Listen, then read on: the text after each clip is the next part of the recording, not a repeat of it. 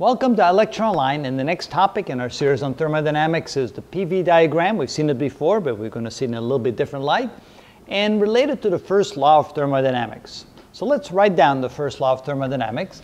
It is the change in internal energy is equal to the heat added to the gas minus the work done by the gas. And again, it's very important to say that sentence.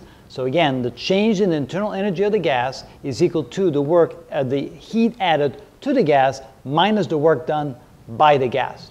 And it never hurts to write down the equation PV equals nRT, which is the equation of state for the state variables of the gas. Now, where do we start? Well, we're supposed to find the change in internal energy, we're supposed to find the heat added to the gas, and we're supposed to find the work done by the gas. Now, the change in internal energy, that's fairly straightforward because we know that delta U is equal to N C sub V delta T. Notice it's always C sub V when we're related to the change in internal energy. Since we know that the temperature changed from temperature 1 to temperature 2, because these are what we call isotherms, we can say that this is equal to N C sub V times T2 minus T1. Since T2 is larger than T1, then we can say that the change in internal energy is positive. How about the heat added to the gas? Q is equal to question mark.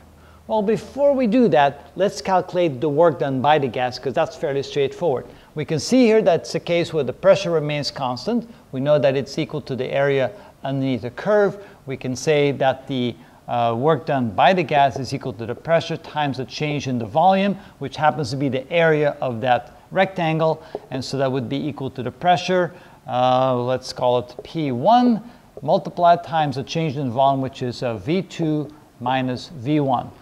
All right, and finally we can apply the first law of thermodynamics to find Q. So now we use this over here to find Q, because we can see that since delta U equals Q minus W, we can see that Q is equal to delta U plus W by moving the W over to the other side. So this is equal to delta U plus W. Now delta U we calculate right here, which is N C sub V times T2 minus T1. And we then add to that the work done, which is P1 times V2. Let's do that again, V2 minus V1.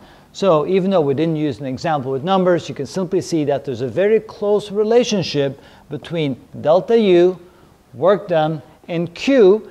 And sometimes we can find one of the unknowns by simply realizing that I can calculate the other two unknowns and then add them or subtract them together to get the third unknown. So here you can see the nice relationship between the PV diagram and how to use the first law of thermodynamics to find the change in internal energy, the heat added to the gas, and the work done by the gas. And remember, if Q comes out negative, that means heat is removed from the gas.